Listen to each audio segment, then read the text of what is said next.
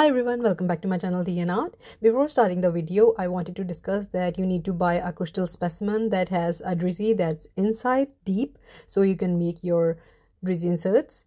So let's start. So I have here two crystals at the moment and I have mixed my silicone already. This is my favorite silicone that I always use. It's 1-to-1, really easy to mix. So I will link it in the description, the silicone that I buy. So what I'm doing here is after mixing it, I will be pouring it directly onto this crystal. And in my case, I have amethyst.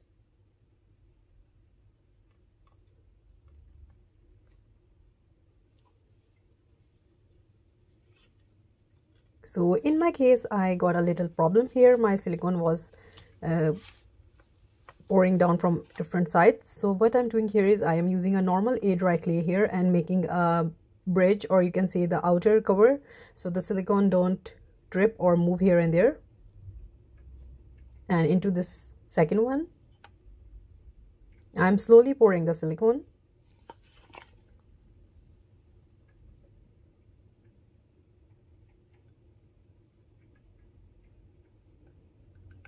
So there is a little technique that I'm doing here is that I let my silicone to get a bit on the thicker side so that my silicone is not super thin, so it don't drip here and there.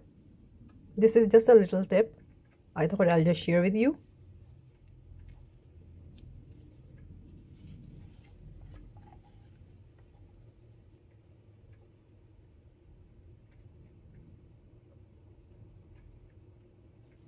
So slowly I'm adding the silicone.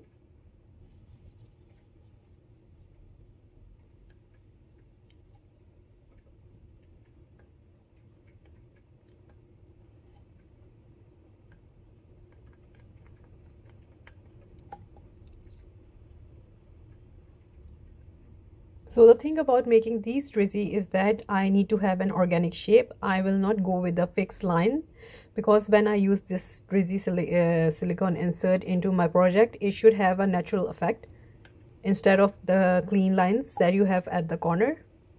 So you can see later on what I'm talking about.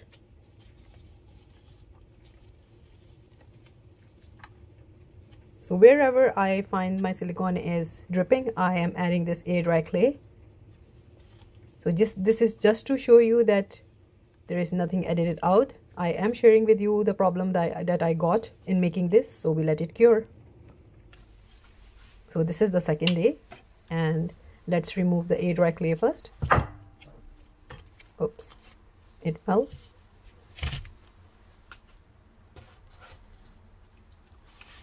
So by the way, I bought these crystals from Etsy. I have a video. I think I have linked the shop, or you can there are so many crystals, you can find them on Etsy. Amazing crystals over there. Of course, when you are buying good crystals, they are a bit on the pricey side. So this is the cluster that I came out, and I was talking about the organic shape. You can see that. So this is a one-time investment, and you can make multiple molds out of this. Of course, you can grow your own crystals, but by the time those crystals will fade, or with the moisture they will break out, but these crystals you will have them forever. And if you are doing a business, there is no issue or no problem. You can make multiple molds.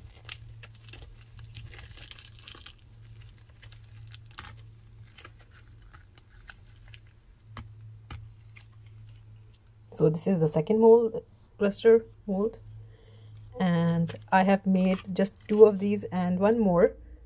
So I hope you like this little tutorial I have done for you, and I have a video that I'm using these molds as well. So like, subscribe and share, thumbs up if you like the video.